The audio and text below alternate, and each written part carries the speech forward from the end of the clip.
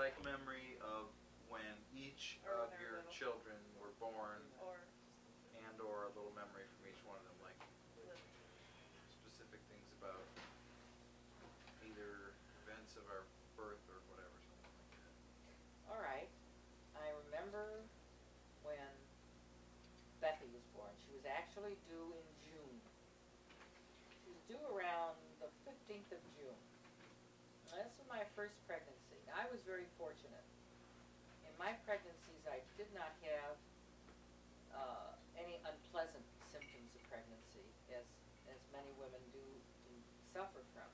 I didn't have morning sickness. What happened to me the first 3 months, my first trimester, I got very sleepy.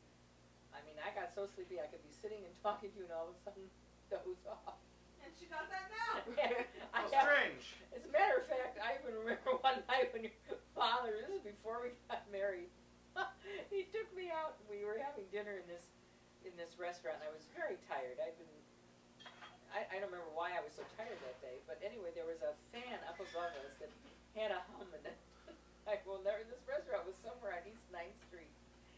And this fan was humming above, and your father was talking to me about something. Oh, the combination there was killer. The combination of the two things, I actually dozed off. God, I will never forget that. Oh, I'll tell you another thing. Before I get on Do you kids, whatever you want to. I must tell you about this.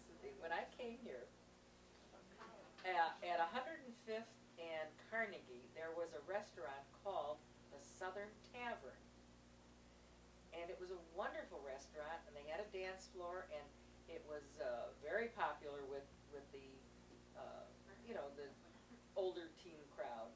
I would say anywhere from 19 to 22. And I remember they used to serve chicken paulette with fries. It was great. It was a wonderful place, but the fact that the word tavern was attached to it was something I could never discuss with my parents, because they would hear the word tavern, and of course they would, no, no, no, no, no, no. So I would say, we went to the Southern. And then one day my mother and I were riding the bus down Carnegie, and I said, oh, Mom, there's the Southern Tavern, that wonderful restaurant. Uh-oh. The tavern? The Southern Tavern? What's the Southern Tavern? Well, I finally had to get off on our way home and take my mother in there and show her that it was a perfectly respectable place. It was not a bar. And I came from a very conservative background. Now, how did we get from your pregnancy to this? We're just doing whatever. I just was reminded of it. No, I was just curious. Funny I items. missed it. Anyway, Fell asleep on that. okay, Beth, Oh. let's see, your father and I had been married, we were married in '49, and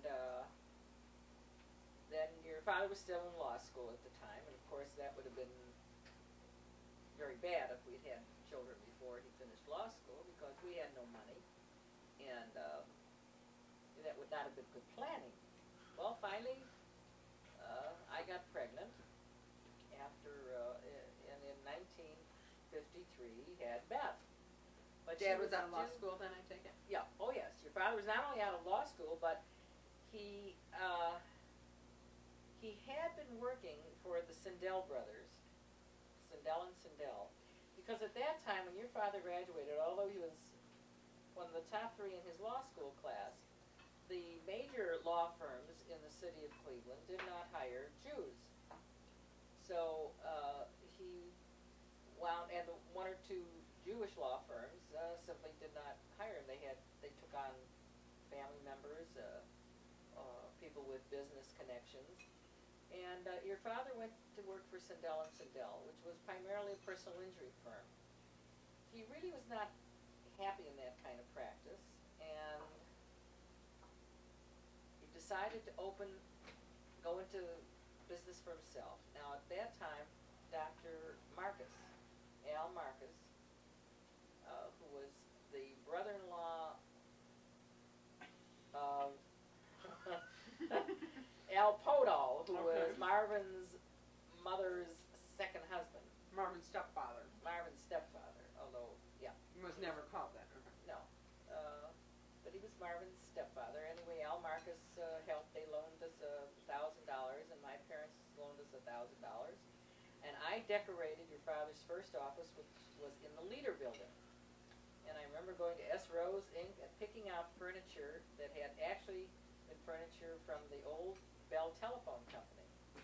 And it was dark green leather, and I remember furnishing Wow. that office very. Where was the leader building? The Leader Building is still It's still in there. existence, still one of the nicest office buildings in the city. Downtown? It's a small, Yeah. yeah, it's on East Sixth And Superior, right?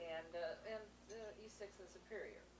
Well, it's not facing Superior, it faces East Sixth, but it's still an elegant office building. And I remember buying the drapes and fixing up the office and putting a wall to separate the receptionist from the lawyer's office. And I worked as his secretary. Wow. Were you pregnant at the Yep, time? Oh. yep, and it was, I remember the desk, as a matter of fact, I think we may still have that original desk. I'm not Who sure. has it? Ben, do you have an old wooden desk? Remember that desk that was up in Grandpa's house? Up in When that has bedroom? it? Joe's, Yeah, I think that was the original or desk. the double with it. desk. Not Eddie's desk. No, wait a minute, are you talking about, I'm talking about the desk that had been in Eddie's room. Right, I'm not talking about the That's the maple desk? desk, that's in Susie's house. Not Eddie's desk. Not Susie Eddie's has. desk, I'm talking about the first, it was a used, we all used Wait, it furniture. had metal pullouts, You mean? what do you round, mean? No, I think maybe. Doesn't I don't matter. recall, it doesn't make any difference, anyway. And then I was pregnant, and I remember, I think even my mother and Irene went down, about the last month of my pregnancy, they spelled me off in going to the office every day. And then I remember the Spelled? day, well, I mean, I used to go to the office every day, They and took then they apart your started, I shift. think I started going in half days, and they used to come in to answer the phone. And that was fun, I enjoyed that. I even went out on some case interviews with your father. And, we didn't have, as we said, it was chicken one day and feathers the next. It was an interesting time. pretty tight. And very tight, very tight. But we lived, at that, when we first got married, we lived at East 82nd in between Chester and Huff. Because at that time, Chester was created. When we first moved there was no Chester Wow. Avenue. Didn't you take your Takanai to see your first I apartment? think I took everybody to see the Yeah, first apartment. 82nd between, 82nd between Chester and Huff. wow. And it was a nice apartment. And I remember my brother Eddie was so Yeah. funny because we talked about the fact that our